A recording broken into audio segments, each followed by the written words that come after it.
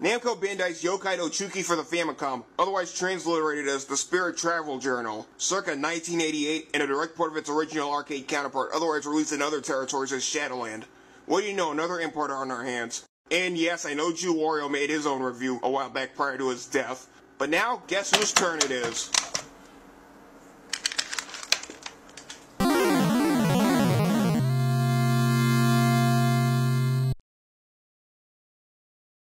So the plot revolves around a deceased kid turned ghost by the name of Tarosuke, who's been banished to Jigoku, aka the spirit world if you will, despite clearly translating to, I don't know, hell, for causing all sorts of mischievous bullshit in the living world, aka our big blue earth obviously. The spirit world that Tarosuke, capable of spitting out key bullets, traverses through, is inhabited by all sorts of monsters and supernatural beings. But his true reason for being lies within reaching a Buddhist deity referred to as Yama to judge young Tarosuke's final overall fate. Whether or not he'll end up in heaven or hell, or any one of the three in-between purgatory realms for that matter, is up to him alone. Regarding the gameplay, it's a standard yet quirky as fuck run-and-gun platformer involving the control of Tarosuke as he ventures his way through the spirit world, aka hell, or more to the point, the afterlife, and its 5 central regions: the entrance to hell, the path of penance, the sea of seclusion, the valley of judgment, and the world of samsara. Control-wise, the D-pad lets Tarosuke haul ass anywhere, not to mention emit a supercharge on its key bullets via down. But if I were you, I wouldn't even exhaust him too much. Yeah, see what I was getting at? Slick summons his spiritual ectoplasmic companion, Momotaro, especially during every end boss confrontation, for which a demon charm scroll is required. And of course you can buy an extra one at shops in stages 2 and onward, while B&A lets Tarosuke loogie huck the normal key bullets and the aforementioned supercharged variety after once again holding down and jump individually. Various items including extra cash, specifically bags of either 500 or 1,000, and/or mahogany boxes of 5,000, are summoned upon the demise of every inhuman creature standing and/or floating in Tarosuke's way, and you can optionally gamble your ass off upon facing a giant bouncer toad. But be careful, as you may end up losing amounts of what you've gathered if the results are wrong. Shop for extra items and/or pray for much improved physical attributes at temples, whether it's Tarosuke's spiritual worth, awarding him 3,000 piousness points, his key bullets, or his jumping ability. And always tap B&A with all your might and speed to ensure that your prayer is completely granted.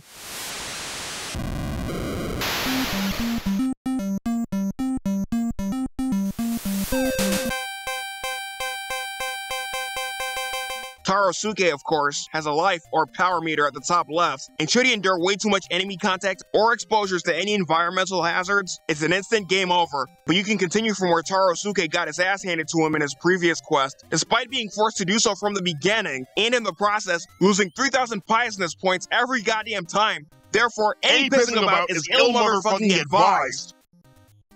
Yet again, itinerary-wise, Tarosuke starts off his quest from the entrance to hell, gambling with that very same eye-patch bouncer toad, and when the 2 dice blocks land, displaying a number of dots, it'll determine whether or not you picked odd or even beforehand, thereby awarding you extra moolah if you're successful, or deducting what you bet in advance if you fucked up. Prior to facing even more adversaries, and the first of many Oni guards that summons other ghosts.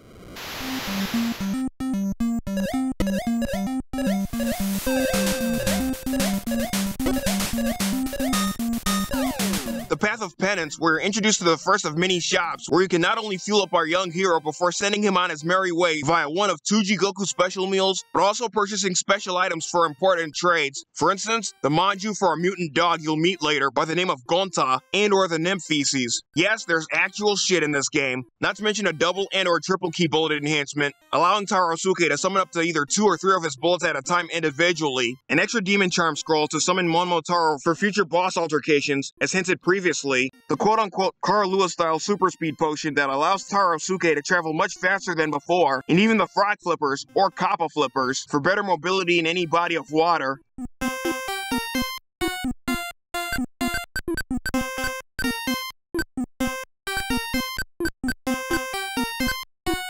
As well as the first of several temples where you can improve Tarosuke's physical and spiritual capabilities, as also hinted previously.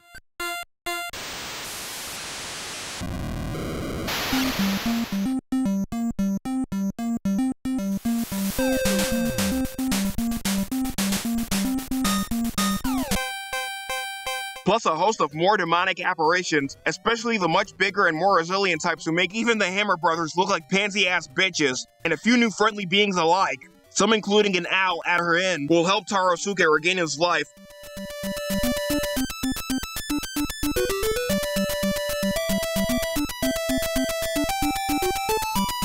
And a half-naked bather girl will award him a heart for an instant post-death life recovery, before reaching the next Oni guard.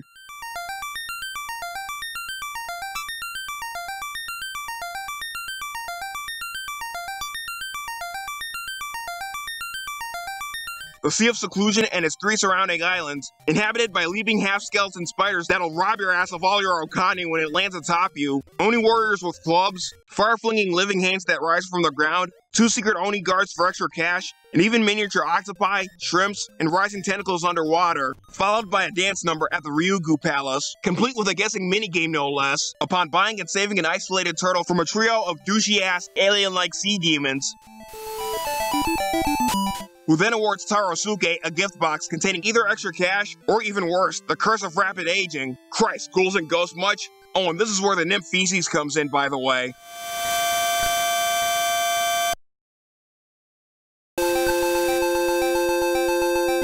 The Valley of Judgment, where the actual, if euphemistic to some degree, shit starts to hit the goddamn fan in a way no one's ever fathomed. There are 3 demonic boss adversaries you have to go up against and take down in order to get 3 elemental stones, a living cycloptic demon tree, a flame-based demon bathing in lava, and even a living rock statue whose head floats around as it spits out stone bombs, all before granting permission from both the Sanzu River Witch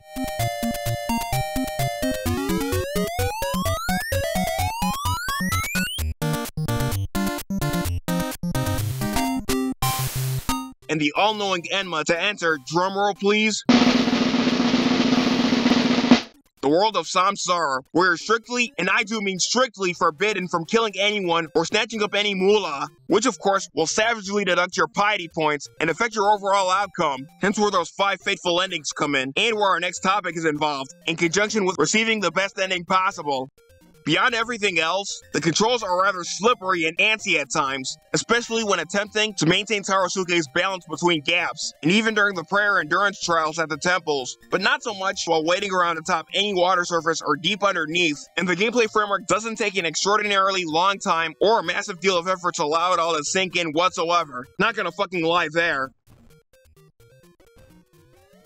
Concerning Yōkai Dōchūki's challenge, as fair as this game is, I wouldn't so much as expect it to kiss my ass every step of the way, as it'll roast you worse than those 2 Middle Easterner co-workers from the 40-year-old Virgin, and haunt your fantasies more dreadfully than Credence Leonore Gielgud from the infamous Troll 2. Getting back to areas 2, 3, and 4, I don't even need to repeat myself about how crucial it is to keep your wits about you when standing your ground against every terrifying-ass adversary, and especially save up as much cash as possible to either purchase extra items or donate for one of your 3 desired enhancement prayers at the temples. In the latter case, you're best off donating no less than 5,000 before the inaugural button-mashing endurance trial, since there are higher points in certain stage areas where the high jumps are necessary to reach the extra cash items or clear wider gaps. Not only that, even if you didn't have enough cash for a specific necessity, you'd be left with no other alternative but to tediously grind your ass off for minutes on end before proceeding.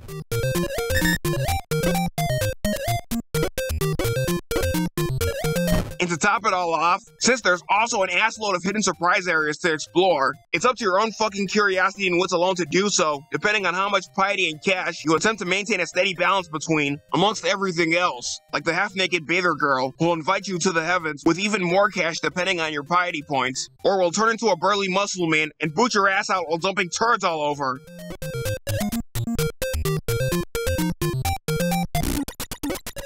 Talk about literal bullshit, right? Especially in the 5th and final area, the aforementioned world of Samsara, before approaching Yama where, for the last fucking time, you're prohibited from killing anyone and or anything off, or nabbing any cash. Granted, it's still a bitch that you have to endure at least a hit or two when avoiding both the familiar enemies and hazards alike, the latter including the usual corpse-filled chasms and tumbling boulders. But it's the piety points that are the main concern, which will determine Tarosuke's ultimate fate on behalf of the Buddhist deity Yama, hence that mandatory stipulation. Beyond all those, please refer back to what I mentioned regarding the infinite continues available upon every death, despite the strictest shit 3,000 piety point deduction imposed, and take every mandatory hint to heart if you're willing to see Tarosuke in his most hopeful and fulfilled outcomes known to all mankind, and in his case, ghost kind. On the graphical forefront, as opposed to both its arcade parent and its much favored sibling variant of a PC Engine or TurboGrafx-16 to us Promised Land folk port, and notwithstanding how dramatically downgraded the presentation is at least tolerable enough to recognize everything one might expect, even if it's inspired by Japanese mythology, hence this game's intended vibe of course. Most of the varying afterlife scenes Taro-suke roams through are nothing short of invigorating and at times barren, especially in the caves and underground sections of mountains no less. It should also go without noting that there's alternate paths in the 4 remaining areas, unlike in both the aforementioned arcade parent and PC Engine sibling port, thereby expanding the game beyond expectations and abandoning the linear setup altogether. Taro-suke by himself, as minimal as his appearance is nothing short of charming, ditto for his ectoplasmic sidekick Monomataro, summoned only when facing the Oni guards. Granted, he's no Kirby, Link, Ash, aka Satoshi, Kid Chameleon, Alex Kidd, Mega Man, Astro Boy, or God forbid, Eric Cartman, or any pint-sized character that's been transcending history, but holy fucking shit does he rank up there. Every common adversary, regardless of stature or origin, is nothing short of menacing, considering how bland they appear. And in the case of the supporting characters, when Taro-suke comes face to face with them, starting with Ganta, and even the old but generous Jigoku shop lady owner, the temple priest, the half-owl innkeeper, the half-nude bathers, and Ryugu Palace's burlesque dancer, the kidnapped turtle, the Sanzu River Witch, Enma, and especially Yama, they're all very eccentric and idiosyncratic in their own right. I mean hell, even at this point, I see no reason in proceeding any further. Or do I? In terms of music and sound, orchestrated by Naomi Ide under the alias Joyful Ide, and Masakatsu Maekawa under the alias Hiroshi Maekawa, in collaboration with Haruo Ohari under the alias Distortion Ohari, and Gamma Imi, with the latter two handling the PCM samples, based on Hiroyuki Kawada's original arcade soundtrack. The minimal yet predominant choice of themes are bouncy and upbeat, in spite of how they'll lose their spark after at least the second or third areas, specifically the main Spirit World themes, visiting the mini casino set up by the Toad Bouncer, Jigoku shops and temples, and even facing the Oni guards. The remaining fraction of the themes also possess their idiosyncratic, albeit somehow tense, vibes, no matter what situation Taro-suke's in. The participating sound effects, as repetitious as they are at least suitable and appropriate for each in-game situation, including but not limited to when Taro-suke fires off his spiritual ki bullets, takes damage, and the random frags that ribbit every time they descend, some of which are Delta postcode modulated, by the way. But yeah, all arbitrary tech jargon aside. Replayability-wise, due as a whole to those alternate paths I outlined a while ago, not to mention the multiple endings, amongst a select few other innovations this game introduced, which, yet again, I'm in no position to recap at this juncture, except for the Temple Prayer endurances to level up Taro-suke's ki bullets, jumping ability, or spirits for extra piety points, and given the fact that it's inspired by ancient Japanese mythology, which, as per usual, is right up my motherfucking alley, it should be obvious why it still remains heralded as one of Bandai Namco's more notable titles in that country. Japan, that is. Well, at least there as opposed to the rest of the world, despite the latter giving it slightly more acclaim. In addition, while it's not for everyone, and despite the plain-ass fact that no one will comprehend the deep, dark atmosphere it brings, or why there wasn't enough to bring to the table unlike everything else at the time, I for one intend to keep shifting souls into Yōkai Dōchūki, aka the Spirit Travel Journal, Phantom Travel Journal, Shadowland, no matter which way you slice it, every now and again, regardless of what the fucking Christ anyone believes. And one day, maybe it's more favored arcade parent and PC Engine, aka TurboGrafx-16, counterparts.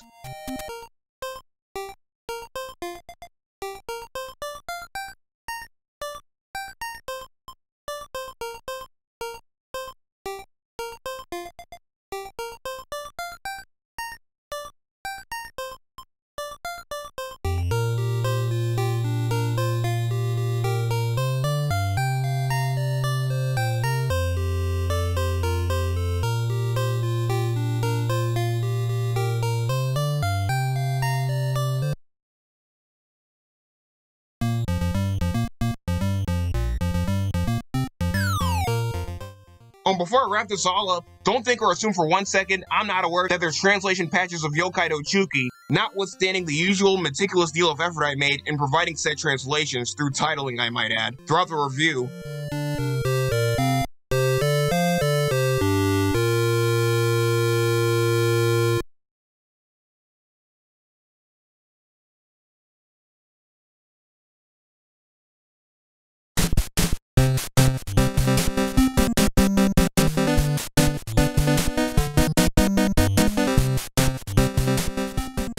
Henceforth, what's my final verdict? It should come as no surprise how far this game has come, not only being mostly recognized in Japan, but worldwide also as mentioned earlier, and that it's been examined many a time before now due to what the fuck I've been yapping my ass off about thus far. Bottom line, you'd be off your goddamn hinges to even consider leaving this game out in the cold, as it'll give you more bang for your buck and then some, considering how cheap both of the ports are. Cases in point, the Famicom port will run you only $9 loose, or approximately that same price, up to $30, complete in box or new, whereas the PC Engine, aka TurboGrafx 16 port, will run you only $15 loose, or between $33 to $66, complete in box or new. Trust me, it'll make you change your overall perspective on why the world missed out on such extraordinary and complex games like this. And in the words of the late great Justin Carmichael, alias Jew Wario, either game is worth getting and playing. It's challenging enough to make you just curse, no pun intended, but entertaining enough to make you keep on wanting to play it. Until then, my always trusted pack, this is the one and only Hardcore Retro God triumphantly signing off.